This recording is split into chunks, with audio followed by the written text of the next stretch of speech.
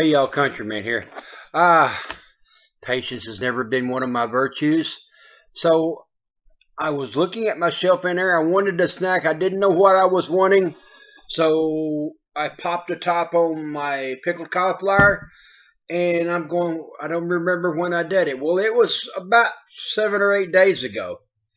And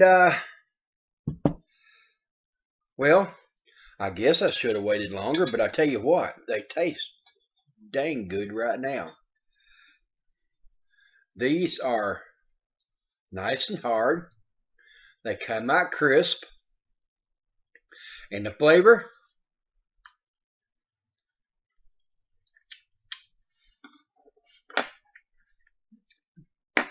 just a little bit tart.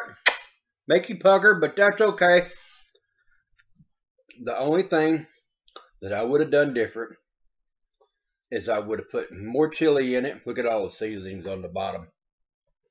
I would have put more chili flakes in there and not quite as much cumin. But it does taste good. The cumin gives it a little bit of a tart flavor. And I'm going to call this a success. If they last that long, in a couple of months, we'll do another taste test video on this. In the meantime, check it out, y'all. Wintertime's coming. Broccoli, cauliflower, all your root crops are going to be on sale, especially this fall and this winter. I mean, that's when they come off. So I'm going to call this a success.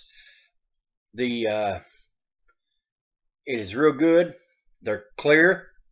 And anything you want to do with root vegetables or the cauliflower, go back and look at my previous video and check it out. And just remember,